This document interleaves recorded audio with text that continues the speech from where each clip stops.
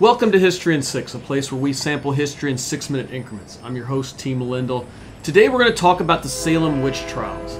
Time is short, let's jump into it. Our story today begins with Sir Edmund Andros. In 1674, he was sent by the Duke of York to run New York. He turned what was essentially a village into a city where they had warehouses, exchanges, regulations for commerce, forts. He set the stage for modern-day New York City. In 1684, the Crown revoked the original charter of Massachusetts. In 1685, the Duke of York, yes, the same Duke who sent Sir Edmund Andros to New York, became James II. He appointed Andros governor in 1686. His arrival in Massachusetts was not taken kindly by the locals, as he was an outsider, and the fact that the king was Catholic did not help his case. King James, though, was interested in uniting all the colonies into a larger New England super colony. 1689, William of Orange was invited by Parliament to become a Protestant king. James II fled England to save his life, and the New England elite staged their own revolution of sorts. They threw Andros in prison and sent Increase Mather to England to negotiate a new charter. It was during this breakdown of authority that the witch trials occurred. Government was already in a state of suspension as the charter had been revoked, and there was great uncertainty about how government was formed, how it was being run. At the same time, there was nothing new about witchcraft in this time. In the 17th century, the devil was the center of moral theology. Fear of witchcraft was linked to the fear of the devil himself. Religious dissidents were routinely checked for marks of the devil. And hangings did happen. In Connecticut, there were 10 cases of witchcraft. On the other end of the scale, Rhode Island had 0 cases. But all the rest of the colonies had occasional instances of witchcraft convictions.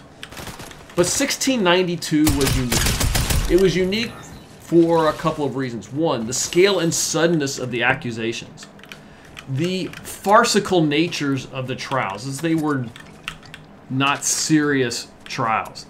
And then the severity of the punishment. The origin of this debacle began when the religious wars that raged through Europe for over a century came to a climax in the first half of the 17th century. There was a 30-year war in Central Europe between 1618 and 1648, which was one of the most destructive wars in European history. And it was a battle between Catholicism and Protestants. Millions died from war, disease, famine. The Holy Roman Empire was fatally weakened, ushering in a new era of smaller nation-states. The Treaty of Westphalia, which brought the war to an end, established religious tolerance in Europe. This Peace of Westphalia would turn the world towards secularity. But even though the world became more secular, there were periodic convulsions of religious fanaticism. Louis XIV revoked toleration for Protestants by the Edict of Nantes in 1685, which led to the persecution of Protestants in France. Worship was banned. Churches were destroyed. People were forced to convert or flee the country. And there was a mass exodus of Protestants from France. Titus Oates in England. He fabricated a Catholic conspiracy to assassinate Charles II in 1678. It caused a wave of anti-Catholic sentiment in England. Violent mobs went on the hunt. Went on the hunt for Catholics. There was persecution and execution of innocent people. Salem hysteria fell into the similar vein. The facts of the Salem case were pretty straightforward. In early 1692, 2 children in the household of Samuel Parris, who was the vicar of Salem, he had his daughter Betty, 9, and his niece Abigail, 11, began to be taken with hysterical fits, screaming and rolling on the floor. Neither girl could write, or probably couldn't read either, but they were fond of listening to the tales of Tituba, a black female slave who formed part of the household. These 2 girls were medically examined and closely questioned by their father and local busybodies. The girls finally named Tituba as the source of their troubles. Tituba, under pressure, confessed to witchcraft. She admitted she was a servant of Satan. She spoke of cats and rats and a book of witchcraft, which was, quote unquote, signed by 9 in Salem. 2 names were screamed out by the girls, and as you would guess, the hunt was on. It soon attracted a great deal of interest in Salem and Boston. In mid-May, the temporary governor, William Phillips, arrived in Salem and was horrified by what he heard and set up a special court under William Stoughton to get to the bottom of the matter. This was a huge mistake. Ordinary law may or may not have worked in this case, but a special court was a disaster, as it was bound to find culprits to justify its existence. And so it did. The proceedings were ridiculous. The accused who confessed were released as a reward for proving the reality of the devil's work in Salem. Those who refused to confess were found guilty and hanged. The hysteria raged throughout the New England summer. By autumn, 14 women and 5 men, all respectable people, had been hanged. One man who refused to plead at all was pressed to death with heavy stones for contempt of court. This was the only time this punishment had ever been used in America. There were over 150 people awaiting trial in overcrowded jails, and some of them died in jail. In October, people came to their quote-unquote senses when, unsurprisingly, prominent members of society and the governor's wife were named as potential witches. Nothing quite like pointing a finger at the leaders as witches to end the persecution. Needless to say, the special court was dissolved and those under arrest were released. The rule of law had broken down, but it was restored with promptness and penitence.